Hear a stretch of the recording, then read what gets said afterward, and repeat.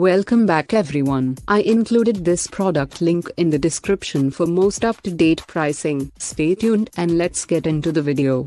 Blizzard Rustler 9. All mountain skis aren't always about having the power to charge through any obstacle placed in front of you. The Blizzard Rustler 9 suits those who like to make tight, technical turns from the groomers to the trees. It's more hard snow oriented than many of the other skis on this list, and by nature of its construction loves to catch and hold a turn. They're soft and easy under normal conditions, but the most aggressive riders might find themselves overpowering the skis at high speed. The core is made of a lightweight wood and synthetic blend reinforced with only a partial titanium plate, making it one of the notably lighter options on this list. It's a nice counterpoint to Blizzard's Bonafide series, keeping it stiff underfoot but allowing for plenty of flex on the tips and tails. It's definitely limited by its design. You can expect chatter at high speeds and issues engaging an edge when conditions are overly icy. The Rustler 9 is a little bit of a different approach to an all-mountain design. It's arguably front-side oriented just because of how turny it is,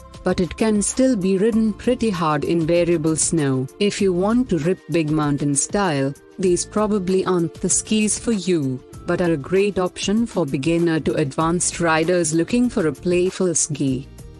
I included this product link in the description.